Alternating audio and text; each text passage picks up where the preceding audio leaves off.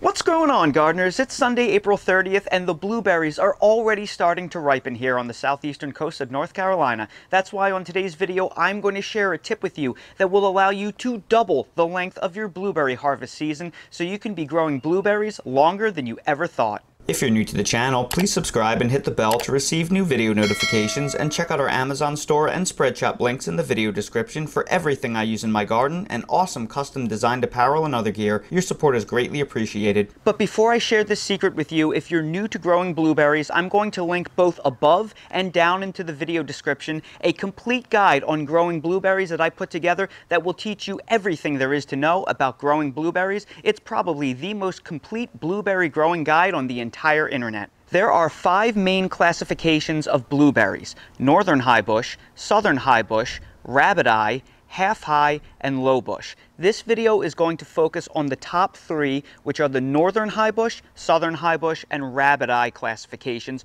which are the most common, and they make extending your growing season possible. Northern highbush and southern highbush classifications are basically the same. They're just given different designations based on the hardiness of the cultivars and how many chill hours they require. For example, northern highbush varieties are generally hardy between zones 4 through 7 and require 600 to 1,000 chill hours, while a southern highbush variety is usually hardy to zones 6 through 10 and require anywhere from 200 to 600 chill hours. So for those reasons, you plant the northern highbush varieties in colder areas because the additional chill hours keep them dormant for a long period of time, so they won't bud break too early and the flowers won't be killed by late frosts and freezes. Similarly, you would plant the southern highbush varieties in warmer climates where there are less chill hours, and the overall lack of chill would not allow a northern highbush cultivar to flower and fruit. So because the only real difference between northern and southern highbush cultivars is the amount of chill hours and the hardiness zone requirements,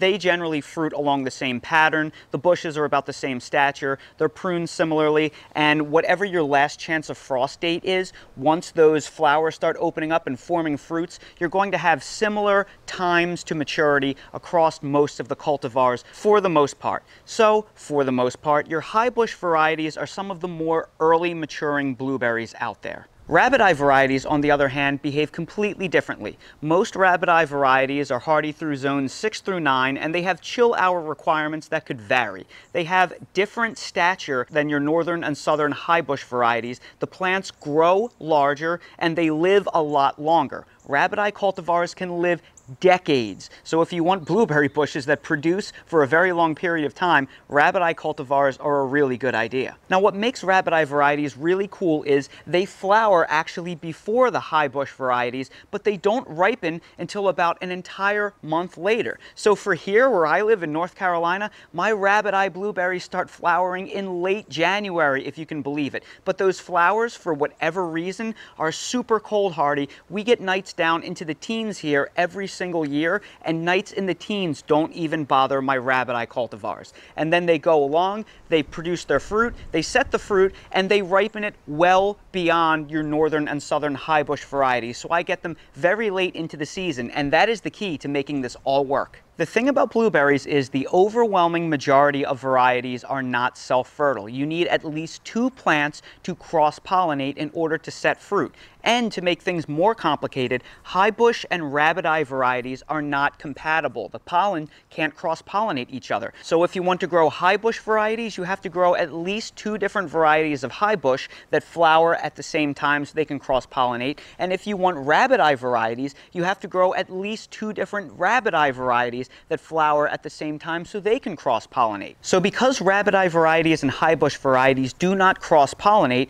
what most people do is they only grow one classification of blueberry. They will either grow highbush or they will either grow rabbiteye, and then they'll just get 2 or 3 varieties that are compatible with each other, and that's all they will grow. This is a great strategy if you want a whole lot of blueberries all at once, because if you're only growing one classification of blueberry, generally speaking, they're all going to ripen their fruit at about the same amount of time. So it's good to give you big buckets of blueberries all at once, but if you want to extend your growing season, you're only going to get those big buckets of blueberries all at once, and then once you pick the bushes clean, That's the end of blueberry season until next year. The way I get around this problem is I grow two different classifications of blueberries. I grow southern highbush varieties and Rabbiteye varieties here in southeastern North Carolina. Doing this, I'm able to dramatically extend my blueberry season. I get to harvest blueberries for an entire additional month. Let me show you what I'm talking about. The three blueberry bushes that you're looking at right now are my southern highbush varieties. They are O'Neill and Star.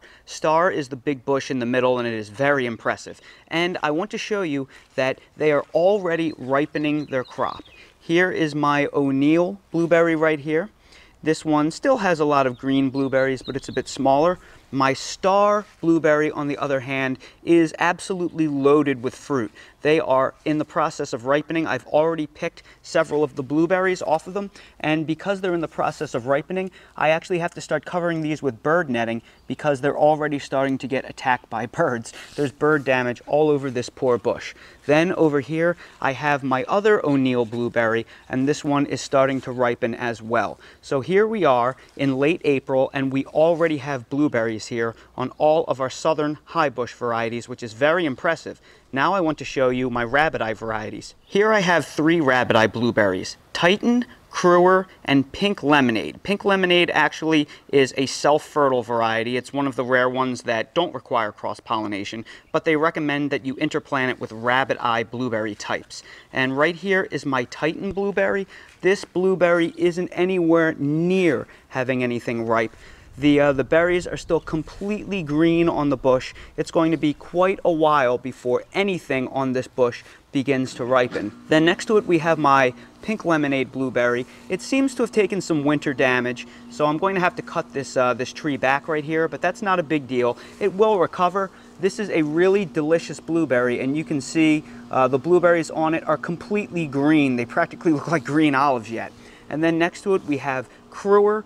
These blueberries also are nowhere near being ready. So it's going to take at least a month, probably longer, before any of these blueberries on my Rabbiteye cultivars begin to ripen. So here we are on April 30th, and I am already able to harvest ripe blueberries off of my Star Southern Highbush blueberry plant. And keep in mind, all of these blueberry plants that you've seen so far in this video are only about 2 years old. They're so much better than what you get at a grocery store when you eat them fresh off the bush like this. And I can't blame any of the birds for wanting to come here and attack the blueberries and eat them, because they are absolutely fantastic. But that being said, we worked way too hard to get this blueberry harvest, and I just don't feel like sharing any more of my blueberries with the birds. And one of the best tools that you can use to protect your fruit from both birds and insects alike is insect netting. So what I'm going to do is I'm going to cover all of my southern highbush varieties with the insect netting until I can harvest them completely. Then once the southern highbush varieties get harvested completely, we will be able to move the same insect netting right over to the Rabbiteye varieties, because they should be ripening at that point. So it's very clear to me that the southern highbush varieties where I live ripen their fruit in April and May. Because my Rabbiteye cultivars are about a month behind, maybe a little bit more, that is going to extend my blueberry harvest all the way into June, maybe even early July. So I'm basically doubling my blueberry harvest season because I'm growing two different types of blueberries. Now the downside to this method is I am getting less of a blueberry harvest at this exact instance in time. Obviously, if I were to have grown all southern highbush varieties,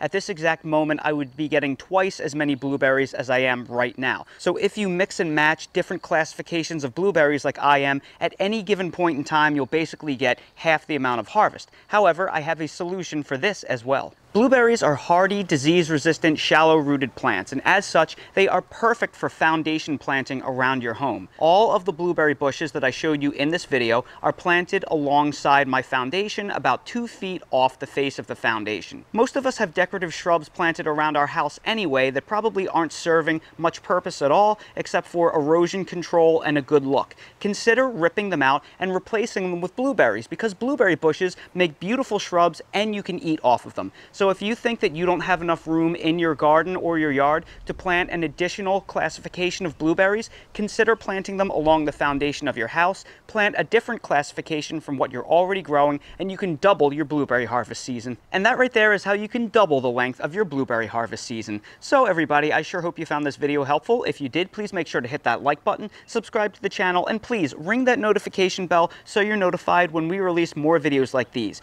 If you need to know exactly how to grow blueberries, I will link a complete guide to doing so down in the video description. And while you're there, check out my Amazon storefront to see everything I use in real life in my garden, and also check out my Spreadshop link for custom merch if you want to support the channel. If you have any questions, ask them down in the comments section below. Thank you all so much for watching, and I hope to see all of you again on the next video.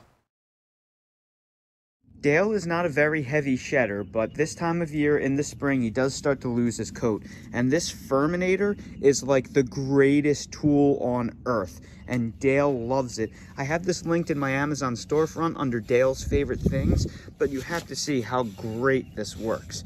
It just takes off that undercoat, it gets all of that fur out of there, and then you just press this button right here and it will release that fur. It's a little hard to do one-handed, but this is the greatest tool. Dale, come! And Dale really likes it. It feels really good. You can see all of that stuff flying off of him. Get all the way to his tail, and every time you go through, you get all that hair. Press that button, and it will release all that hair right there. There's lots of dried skin on it. If you do that once or twice a day during this time of the year, it's going to get rid of all their shedding, and boy do they enjoy it.